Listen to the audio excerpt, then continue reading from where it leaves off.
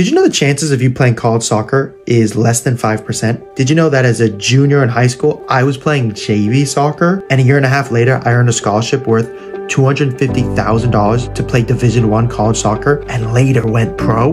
My name is Zev Talib, otherwise known as the College Soccer Guy, and I help students play college soccer. Over the past 10 years, I've been helping students play college soccer, and in this year alone, we will have helped hundreds of students play not just college soccer, but earn scholarships north of $100,000. Now, how did I do this? It's two reasons. One, I experienced it myself. I then applied what I learned to my brother, thinking, I think I can replicate this concept. And I proved it to be right because he also went on to play college soccer. And then finally, I realized that if students have the tools and techniques and the knowledge that I have, they could play college soccer. But just to test myself one time further, I realized that I needed to test my logic with college coaches.